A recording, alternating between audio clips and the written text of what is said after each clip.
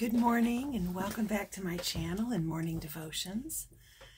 Today is Wednesday, July 21st. A big shout out, happy birthday to my beautiful niece, Jessica. Be meeting up with her later today to celebrate her life, which has always been a great blessing. We're taking our devotions from Brenda Kuhnemann's book, The Daily Prophecy. I can't say enough how much of a blessing this has been, and I will have information linked below to their ministry page so you can consider getting your own copy. This is something I love the perpetual. You can see it starts up here with a prophetic word, and I'm learning a lot more about the prophetic. It really is speaking life. There's a scripture, a prophetic scripture, and then Brenda expounds on it, and then there's a little prayer to kind of guide you. This doesn't have to be the be-all and the end-all of your prayer, but it is definitely a directive that will help you to, lead you as you're praying about this particular topic. But today, our devotion is entitled, Ready to Prophesy. Let's hear. I have placed a spirit of prophecy upon my people. Some shall be known to prophesy, while others will experience moments of prophecy. But know this, that prophecy shall continue to rest upon the church. So be open and ready for me to prophesy through you at any hour. Anyone ready to prophesy? Most of us may think, that's something beyond me, not worthy, not spiritual enough. Why would God use me? Or we have a misunderstanding of what prophecy is. You can prophesy into someone's life by speaking the word of truth. God's, if he says he's going to do something in his word. I've told you, Hebrews 6:18, it's impossible for God to lie. And if we can just take the simplest truth we know about the Bible. Jesus loves you. He so loved the world, he gave his only begotten son. That's a truth. You can speak that truth to someone and say, God loves you. If God loves you, he's for you. He's not against you. You're prophesying. You're speaking truth and prophecy into that person's life. And through that, you can, with assurance, without feeling like you're just grabbing something out of the air and making it up, you can speak truth into someone's life, which is prophesying. Now, prophets of old, the office of the prophet, I'm not going to go into a full teaching on all that because I'm still learning it myself. But there has been an upsurge of the prophetic in the last couple of years. God has been stirring it, and especially 2019, 2020, the unity of the prophets across the planet has been staggering. I have never in my life. We've heard of prophetic things here and there, and primarily because, unfortunately, the church has squashed the prophetic gifts. They didn't want the Holy Spirit to speak prophetically. Let me change that angle. Blank wall. There we go. Sorry, guys. Looking back there and seeing that blank wall. I should have this set up before I start. Anyway, so I know that the prophets are rising, and we are seeing things happen more and more. People mock the prophets, or they are quick to label them a false prophet. And that's why we kind of shy away from it. We don't want to be a false prophet. We are we don't want to be led astray. And so, there's a proper, I think, level of caution. But through that, we have shut down all prophecy, which is a big mistake, because God uses the prophetic to guide and to lead his people. And, if you want to think about this, Isaiah, because in this day and age, we're so microwave, we want you to say it, and 10 minutes later, it's come to pass. Really, guys? I mean, Isaiah was long dead before his prophecies about Cyrus, and I found in Isaiah 45, that was spoken over 100 years before Cyrus ever came on the scene.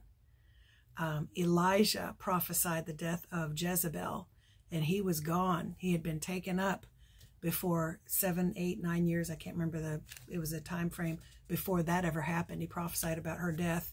Right in that spot, the dogs would eat her and everything else. He prophesied it, and it came to pass, but it never happened for his eyes to see it.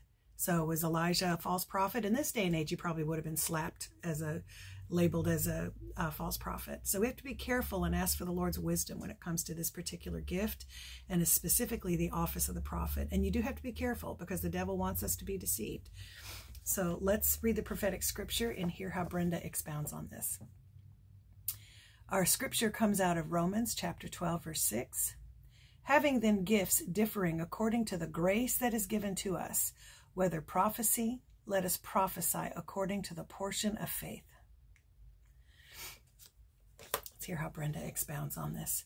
Not everyone in the Bible who prophesied, even those who spoke some of the most amazing words from the Lord, were prophets. Many of them were everyday people God used to deliver a divine message. Some examples were Ananias, who gave the word of the Lord to Saul. That's in Acts chapter 9, verses 17 to 18, if you want to read further on that. Philip also had 4 daughters who prophesied. That's found in the book of Acts, chapter 21, verse 9. And even King Saul prophesied when he got around a prophetic atmosphere, but he wasn't a prophet. That's found in 1 Samuel chapter 10, verse 11. I have received prophetic words. I don't by any stretch of the imagination consider myself a prophet. God is still using prophets today more than ever. Just like these in the Bible who God used to prophesy a key word at an unexpected time, we need to remain open to the Holy Spirit who can use us at any moment to speak the word of the Lord. If you want God to use you in prophecy, keep a humble heart and stay close to him. Remain submitted in a local church where your character and ethics can be held accountable and be molded and developed. Lastly, don't feel you have to force anything, but also don't shy away from it. Let God set it up in a divine way and open the door for you. The key is to be ready and willing at any time to prophesy. Now, I just want to further encourage, especially if this is kind of a unsettling feeling, like prophecy, what? Prophets, what? Just know that it is one of the gifts the Lord uses. And he's not going to put on anybody anything that is not what he planned for them. He wants you to be blessed in every way possible. And he wants you to be used. He wants that connection with you, that trust that he can use you. Just submit yourself and say, Lord, if that's what you want for me, help me to receive it and to walk in it in obedience. And then ask him to give you greater understanding if this is an area that you're a little fuzzy on, or there's been church teachings that haven't been clear, or even church teachings or denominational teachings that say that prophetic things are passed away and they're demonic, or, anything that would cause reservation. Prophecy comes from the Lord, It's from the Lord. It's one of the gifts of the Spirit. We don't need to fear it. And we just need to be open to what the Lord is going to do. And then ask him, say, give me eyes to see what I need to see. Give me ears to hear you in the Spirit so I can properly discern.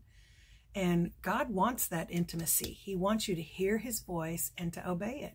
My sheep hear my voice. That's what it says in the scriptures in John. So let's pray the prayer. Okay. Heavenly Father, I open my heart to be ready to prophesy.